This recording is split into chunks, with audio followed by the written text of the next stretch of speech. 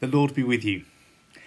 Advent is coming up, and that's a brand new start to the church year. And in Advent, we are counting down to Christmas, week by week, day by day. Now, maybe one way that you count down to Christmas is with an Advent calendar. And at church, we also have an Advent wreath. We have a circular object like this, and we would put candles in each of these gaps here, and each week we would light an extra candle in the countdown to Christmas, lighting the final central candle on Christmas Day itself. This Advent we won't be able to meet in church buildings together, but we've thought of some ways that you can have your own Advent wreath at home. Before we went into second lockdown, I went round to my friend Jill's house.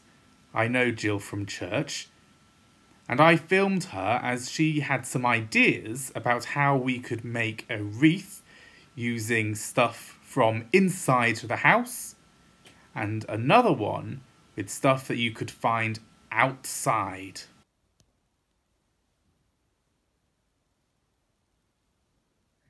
For this Advent candle, we're using things found in the house. So they're dinner party candles, which are the right liturgical colours.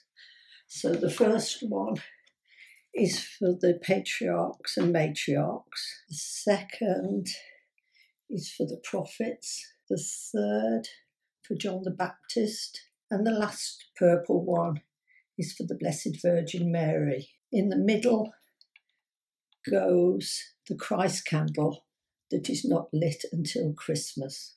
To make the wreath, I've just bunched together some bits of greenery that I found upstairs, and by placing them round the edge, it makes the shape of a wreath. And then a few fir cones placed on the joins.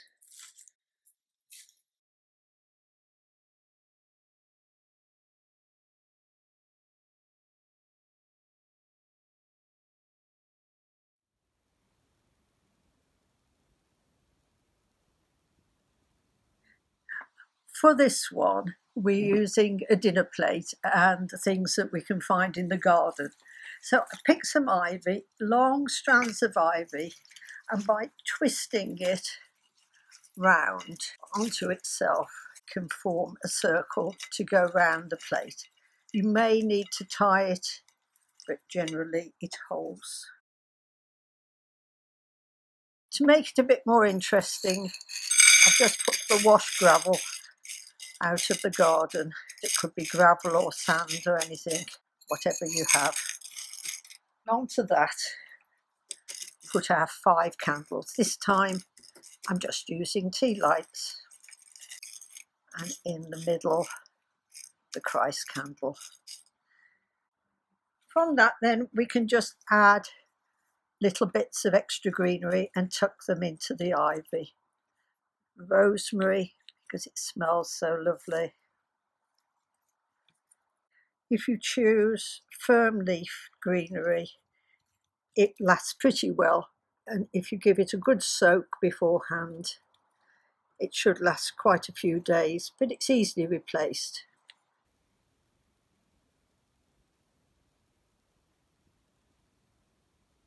Thank you, Jill. I hope you're able to find ways that you can make an Advent wreath with whatever it is that you have at home.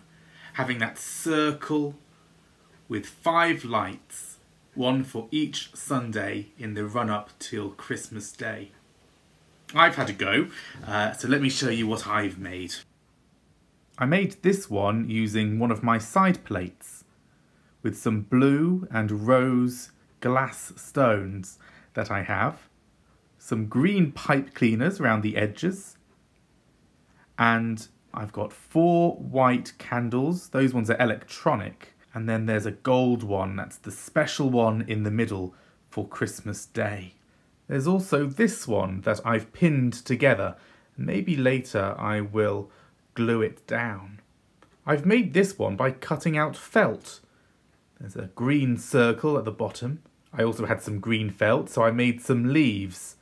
And I didn't have any purple or pink felt, so I used red felt for the candles. And some churches use red candles for Advent.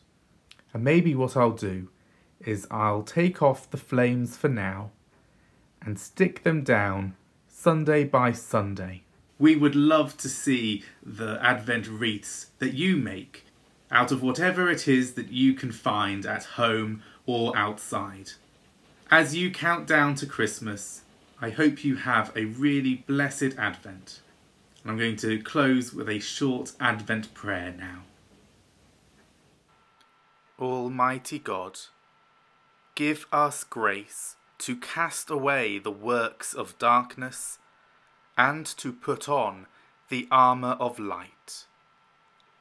Bless us this Advent as we count down to Christmas and the celebration of the birth of your Son, our Saviour, Jesus Christ. Amen.